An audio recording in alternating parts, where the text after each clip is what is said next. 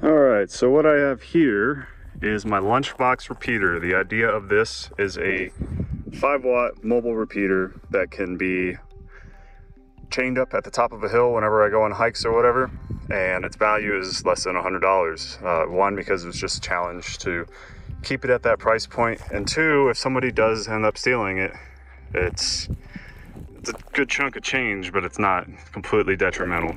I don't have like the best locks or cable on here, but it's mostly just to prevent people from walking off with it. What I like to do with my vehicle, and also this whenever I go on a hike, is I leave a waterproof note. In this case, just what it is, it's the Lunchbox Repeater, my receive and transmit for the settings for your radio, the CTCSS tone, and the dates that it's going to be up here. In case somebody finds it, they know what it is, and they know, like, if a game warden or whatever finds it, or a ranger, they know that it's not going to be here forever. My intentions is only overnight. So basically what it's comprised of is two Baofeng UV5Rs with the extended battery, the new one, with USB-C 2.0 charging. And it doesn't need the extended battery, I just needed something with USB-C so I could have the extended battery packs. If my math is right, these should last about a month with casual use. With just these batteries alone, I tested it at home at about 1 week long, and I would just, it was mostly just idling, and every couple of hours at work, I would just go outside and do a quick check to see if they're still connected, and also to make them transmit every once in a while. On this end, I have the transmit radio. The way I set these is they are two entirely different flashes, memory channels. One of them is strictly transmit, one of them is strictly receive. The key is on the transmit side, you want the Roger beep.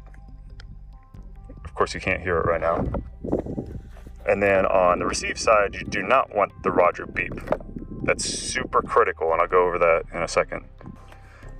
For the batteries, I have these Mofis that I got on sale on Amazon. If you search for used like new, sometimes you can catch stuff super discounted. I got each of these for, I think, like $15 each, and they normally go for $60. Mofis are really bad battery packs. They look nice, they feel nice, but these are one of their more recent battery packs, and they offer a 1 amp output, which is convenient for this case, a 2.4 amp, and a USB-C at 3 amp, but it's all 5 volts.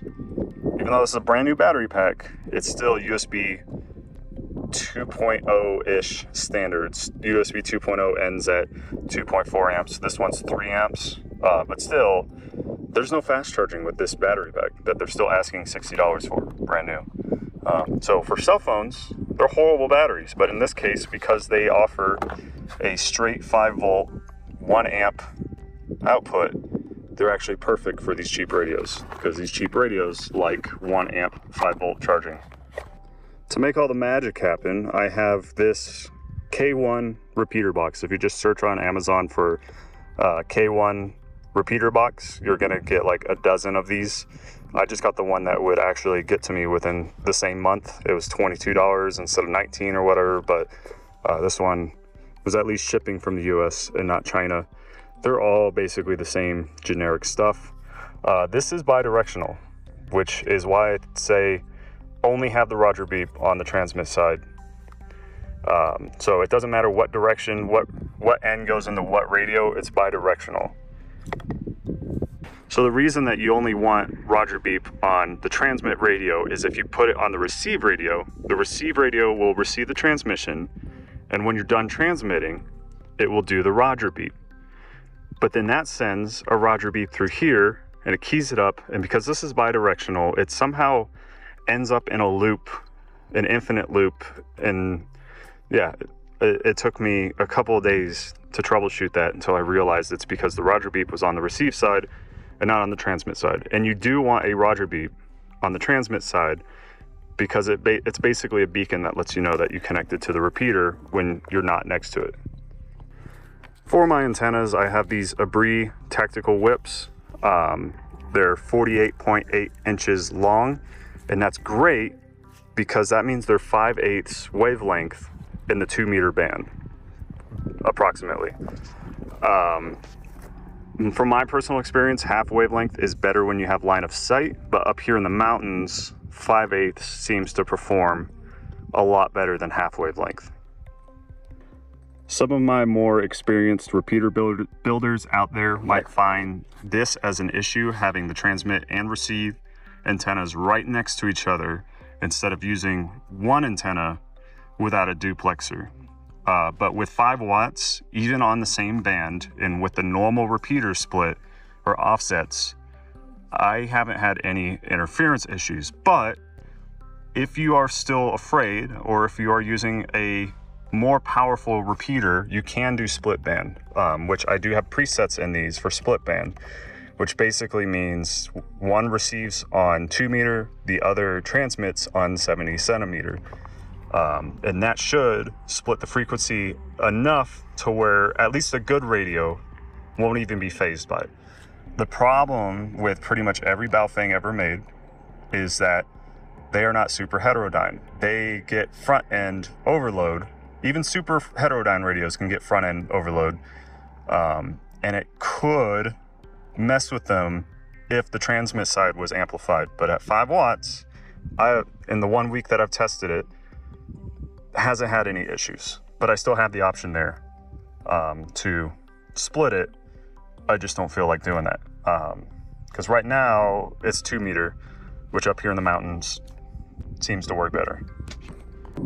This is my transmit radio, so the frequencies might look a little weird. But basically, I have a bunch of presets.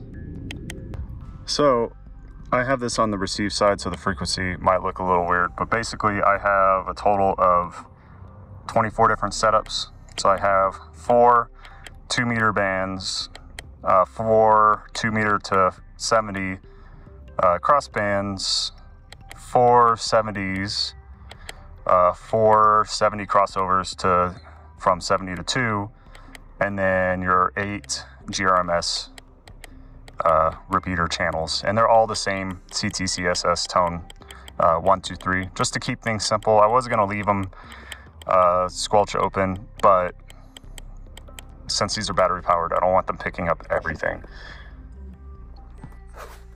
Another annoying thing with basically every Mophie battery I've ever had, which I've had 3 different models, is they do not automatically turn on when you plug them in. You have to tap this button every time to turn them on, which my biggest fear is that these batteries fully charged, these turn off, and then when the battery starts going out on the radios, they don't turn back on. So I might have to get different batteries for this. So yeah, that is the $100 UV5R Lunchbox Repeater. I'm about to go get it set up, and that'll be it for this video. So that's pretty much it. I intended this for pine trees. There's no pine trees up in this area. So the antennas are kind of a little mangled going through the trees, but at this elevation it should work. And on my hike, I'll just continue to key it up and see how it's doing. I also have someone down in town that's probably about 10 to 12 miles away, and I'll see if he can also key it up and reach it.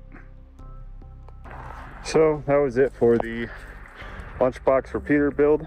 One thing I forgot to mention, main reason I have 2 batteries in there and everything's completely separate, is the antenna neutral, the audio neutral, or antenna ground negative, whatever you want to call it. The audio neutral, because it's not a balanced cable, and the battery neutral or negative is all the same. I had a problem when I initially mounted it in a 30 cal ammo can.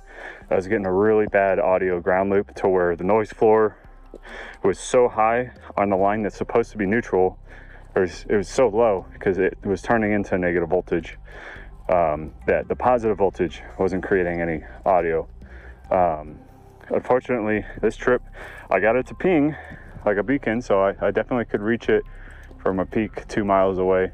on the other, this is on the one side of a hill and that's on the other side of another hill. So there's two major obstacles. Unfortunately, as I was showing it off, the rain's messing with my screen. As I was showing it off, I accidentally left the volume all the way low on the receiving side. So I wasn't getting any voice through. I was just getting the Roger beep at the end of every transmission. But it works. It was a successful test. If it wasn't for the volume thing, I would probably find somewhere to leave it for the rest of the week, and then I can test it from home, like a better peak. But otherwise, that's good enough for now. Eventually, I want to add an audio loop that says my call sign in Morse code every 10 minutes, and then occasionally says something in voice. That way I can use it as like a propagation beacon. As I'm hiking, I can listen to the audio quality diminish the further I get away, the more ridges I go over. But yeah, that's it.